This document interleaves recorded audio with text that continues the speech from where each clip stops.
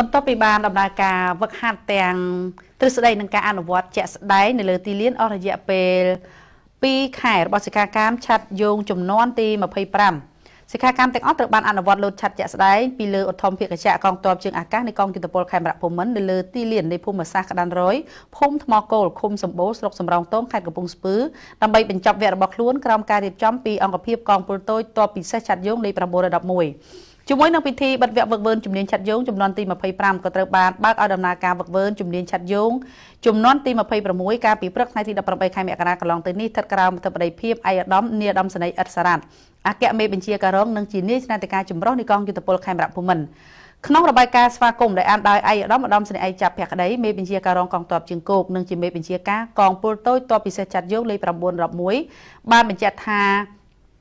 ដោយអនុវត្តតាមបទបញ្ជាវឹកវើរបស់មេបញ្ជាការកងទ័ពជើងគោកនិងផ្អែកតាមសេចក្តីត្រូវការចាំបាច់របស់កងយុទ្ធពលខេមរៈភូមិន្ទលើការបណ្ដុះបណ្ដាលធនធានមនុស្សលើផ្នែកជំនាញឆាត់យោងឲ្យដល់កងយុទ្ធពលខេមរៈភូមិន្ទ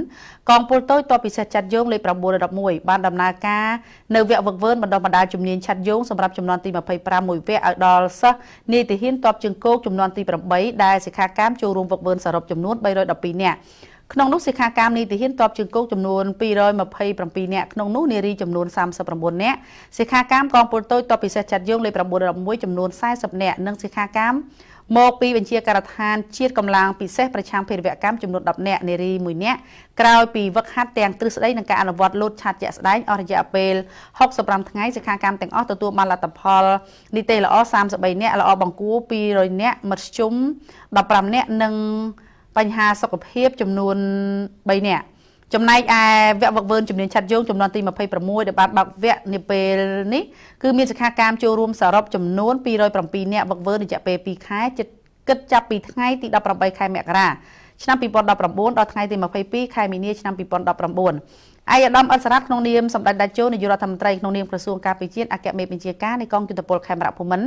បានសម្ដែងនៅការកោតសរសើរនិងវាតម្លៃខ្ពស់ចំពោះការយកចិត្តទុកដាក់ខិតខំប្រឹងប្រែងឯកឧត្តមមេបញ្ជាការរងនិងថ្នាក់ដឹកនាំគ្រប់លំដាប់ថ្នាក់សំទោសនៅក្នុងកងពលទាំងអស់ដែលបានសហការសាមគ្គីឯកភាពធ្វើឲ្យសម្រេចនៅផែនការវឹកវើប្រចាំឆ្នាំរបស់កងពលនាពេលនេះឯកឧត្តមអិតសារ៉ាត់បានផ្ដល់អនុសាសន៍និងជំរុញដល់កងពលតូចទ័ពពិសេសឆាត់យោងលេខ911ត្រូវបន្តជំរុញការយកចិត្តទុកដាក់បង្កើនសមត្ថភាពធនធានមនុស្សដើម្បីដើរតាមការអភិវឌ្ឍជឿនលឿនលើគ្រប់វិស័យក្នុងតំបន់ពិសេសក្នុងវិស័យការពារជាតិឯកឧត្តមក៏បានឲ្យដឹងទៀតថាការវឹកវើថ្ងៃនេះគឺជាការឆ្លើយតបដ៏សមស្របទាន់ពេលវេលាទៅនឹងគោលនយោបាយរបស់រាជរដ្ឋាភិបាលក្នុងការកសាងធនធានមនុស្សប្រកបដោយសមត្ថភាពគុណភាពខ្ពស់ដើម្បីបម្រើឲ្យការបំពេញភារកិច្ចបម្រើជាតិមាតុភូមិរបស់យើងចំពោះមុខទៅថ្ងៃអនាគតឯកឧត្តមក៏បានថ្លែងអំណរគុណចំពោះមេបញ្ជាការរងនាយទាហានពលទាហានយោធាចារនិងសិក្ខាកាមទាំងអស់ដែលបានពុះពៀរាល់ការលំបាកជំរុញដំណើរការវឹកវើចាប់ពីផ្ដើមរហូតដល់ពេលបញ្ចប់វគ្គសម្រាប់បានលទ្ធផលប្រកបដោយជោគជ័យឯកឧត្តមក៏បានផ្ដាំផ្ញើដល់បងប្អូនដែលទើបបញ្ចប់ការវឹកវើនិងបងប្អូនដែលត្រូវវឹកវើបន្តត្រូវយកចិត្តទុកដាក់ខិតខំតស៊ូអនុវត្តឲ្យបានល្អនិងត្រូវព្យាយាមប្រឹងប្រែងបន្ថែមទៀតលើការសិក្សារៀនសូត្រគ្រប់ជំនាញវិជ្ជាជីវៈដើម្បីក្លាយជាអ្នកបន្តវេនទៅថ្ងៃអនាគតក្នុងឱកាសប្រកាសបិទនិងបើកវគ្គវឹកវើជំនាញឆាត់យោងចំនួនទី26ឯកឧត្តមនាយឧត្តមសេនីយ៍ឥតសារ៉ាត់បានឧបត្ថម្ភថវិកា10លានរៀលដល់កងពលតូចទ័ពពិសេសឆាត់យោងលេខ911និងឧបត្ថម្ភដល់ក្រុមអាកាសយានិកចំនួន1លានរៀល